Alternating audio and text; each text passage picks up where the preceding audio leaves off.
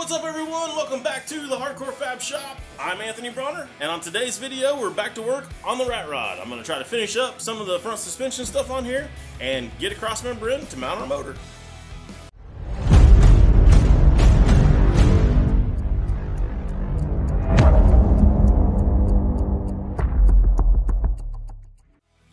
In the last video I worked through all the design elements of this front end and all of the cantilever suspension arms and everything like that.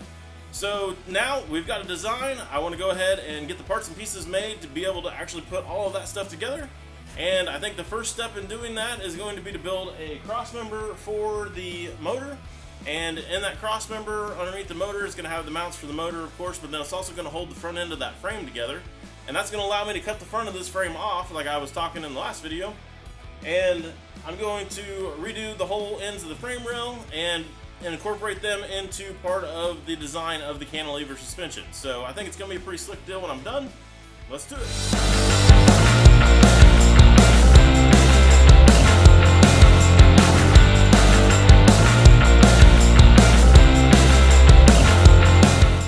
Alright, I got the motor up here where we can start working on it. The other side had a motor mount on it, this side didn't, so I went and got a haircut before I got all greasy and dirty for the day. And I scrounged up another motor mount bracket. So before I get started, I was going to tell you, I did go ahead and clean off some of this stuff on here a little bit, shape it up to where it looks a little bit better. I think it's going to make a big difference in the end. I'll show you guys that here in a second. But I'm going to get this mounted up there, and then I can get some measurements on here, and we can get started making this mount. Alright, so like I said, I cut those little tabs off over here that hang down a little bit. I think it gives it a little bit cleaner look. I'll show you the one on the other side, and you can tell me what you think in the comments down below. See if it was worth it or if I ought to go ahead and just make up some new ones from scratch. Now with both brackets mounted on there, all I need to do is get a measurement from the center of this hole to the center of the hole in the other bracket, and then I can start making this crossmember. I've got a pretty sweet tool for that. If you guys don't know anything about this and want to learn more about it, I'm going to post a video up here somewhere or something if I can figure out how to do that, and I'll give you some more information on this thing. So I'm going to use this, get my measurement, and get to drawing up this crossmember. Alright, we got these measurements. Got to come in here and start drawing up some fun stuff. So, started out with some squares here for the frame rails, then got the holes in there for where the motor mount bolts need to go, and start drawing out a cool looking design. Doesn't take long before you realize that you need some holes and stuff in there, so I started stretching it out and doing different things with it and putting different style holes in there and all that kind of stuff. You can kind of see some of the progression of some of the ways that I went before. Let me go ahead and fill this in and kind of see them a little better. Had some neat ideas there, but I wasn't feeling any of them really feeling them.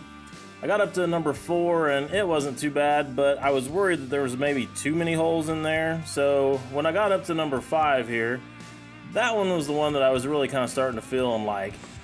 So I decided I was going to go with that one, and then I got thinking about it a little bit, and I went ahead and dropped it down a little bit lower through here so that I could make sure and have enough room in the future for an aftermarket oil pan or something like that if I wanted to. And then it was time to go to the plasma table, cut some parts out, and then get to the welding. Alright, so I got the first piece cut for our crossmember on our motor. I'll slip this on there and make sure it fits and see what it looks like.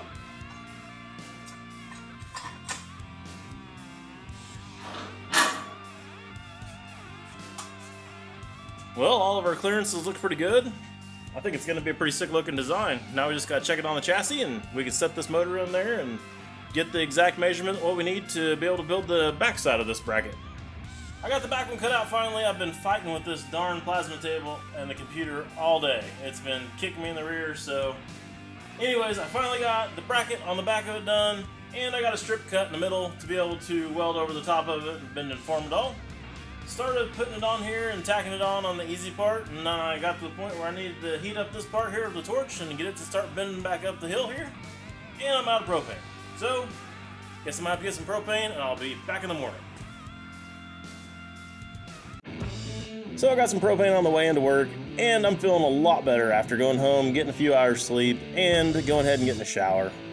Yesterday really kind of sucked. I got here at about 8 o'clock in the morning, and I didn't leave until about 10:30 at night.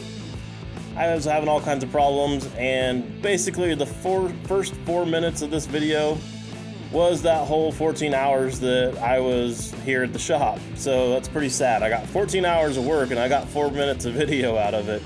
The only time I really left was to go get that haircut, of course, and then a quick trip to Taco Bell for some food. I was really feeling behind, so when I got here this morning, I went ahead and just started working, just threw a time lapse up here for you guys to kind of see the process. You can see here, it's just a matter of getting a tack in and then getting everything in position and pushing it down and getting the next tack and just work your way around the part until you get everything all capped up. I did go ahead and tack that thing down to the frame at the front up there. That's obviously not where it's going to go, but I couldn't reach back up there in the middle of the chassis where it belongs. So I went ahead and just put it out there because then it was easier to grab a hold of and work and everything, and having it tacked down keeps everything a little bit more square and a little bit better shape. It gets to be kind of wonky if you don't have it tacked down, so it's just a matter of taking your time to line everything up right the first time. Then went ahead and stuck the thing up here on the motor, and everything fit good, everything fit square and all that like it should. Had a little piece left over that I could cut off and round off that last little bit of the edge, and it's ready to go into the chassis and go into its final resting place.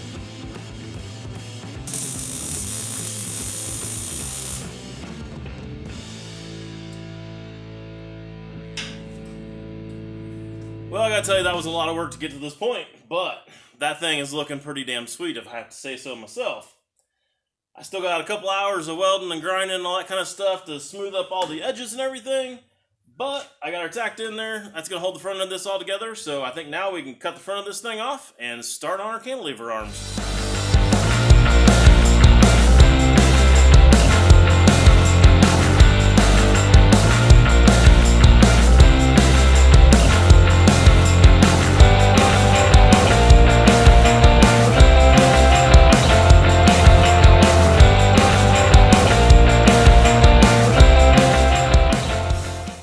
Hopefully you guys can hear me. The thunderstorm came through, so I'm in a metal building and it's raining like crazy, so I'm going to try to talk up. Hopefully you can.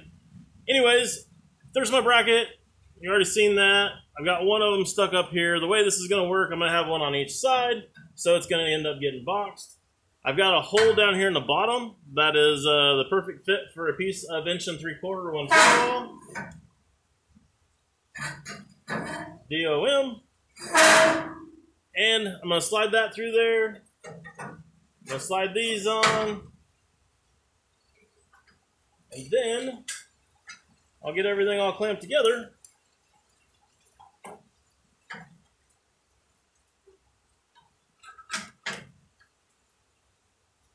That'll get all welded up.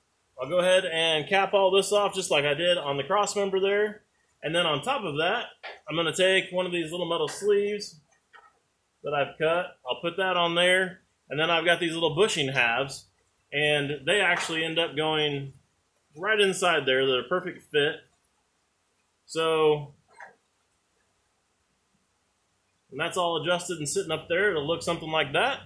And then this will all be capped, like I said, and that'll all be a finished looking, good looking part. I'll get it capped on the back side as well. I think it'll look pretty sweet. Then our arm is going to bolt on right over here, and it's going to pivot right there. And our bar down here below is going to give us a good place to mount our radiator, and it's also going to give us a place to mount the bottom link bars to help hold this front end in place.